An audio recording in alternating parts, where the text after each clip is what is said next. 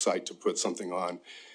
When you decided either knowingly or unknowingly to sell your excess assets, which included the parking structure, all of a sudden it became, we could develop a substantially larger project, and it became a hotel site.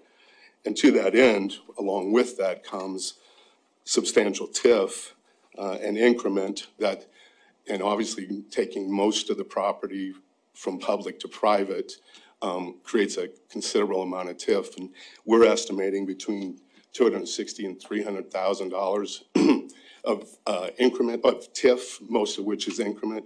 And to answer, I think it was your question, some of those estimates have come from actual comparables.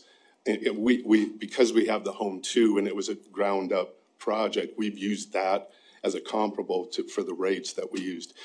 But to also answer your question, generally hotels are a little bit more, especially than office, because office is a little depressed right now. And keep in mind, and I think someone addressed this, but that doesn't include any improvements we do to the subsequent assets, the other assets that are not a part of this, which obviously will add additional increment and make it even better.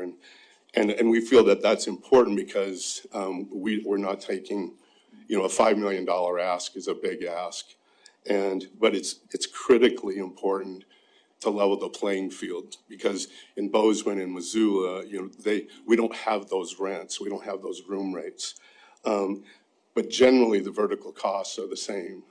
So we need the help in getting a level playing field. Bozeman, it works without much TIF assistance because of those rates.